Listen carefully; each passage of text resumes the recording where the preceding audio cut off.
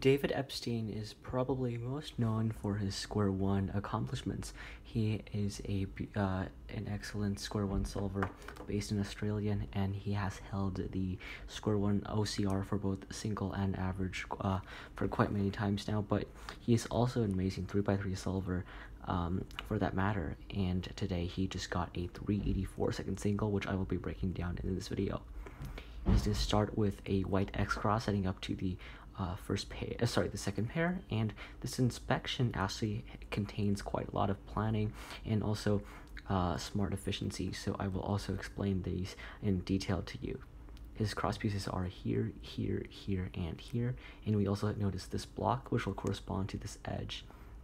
Now, if you notice, if we just solve the cross normally without any consideration of the X cross, we will just solve this edge and then solve these two like so. You can notice that that preserves the block, and this corresponding edge, however, is not in this spot but moved an F2 away. So an idea is that we can just move this first layer from F2 first, and then after we do those moves again, we will be able to solve this edge to its correct position, and that will be an X cross.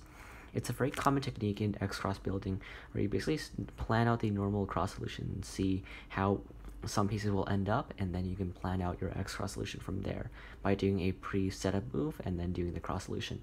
But moreover, David also saw his second pair, which is going to be these two like so.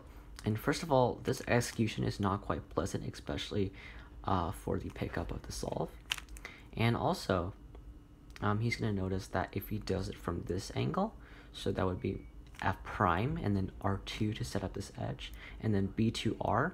Not only is this much better for execution, but he also notices this corner and this edge can actually be set up after we do B2.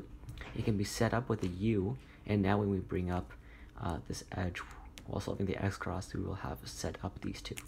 So that was a very interesting and also very efficient planning. I think you guys should learn a lot from that first two pair solution. And now just regular third pair and fourth pair. And now unfortunately here David got a very massive lockup, preventing him from getting his PP single according to him, but this is just a very easy last layer. We have this OLL and we have these two that are the same, these two are opposites. This is just a OLL with a PLL skip. Thanks for watching. Bye.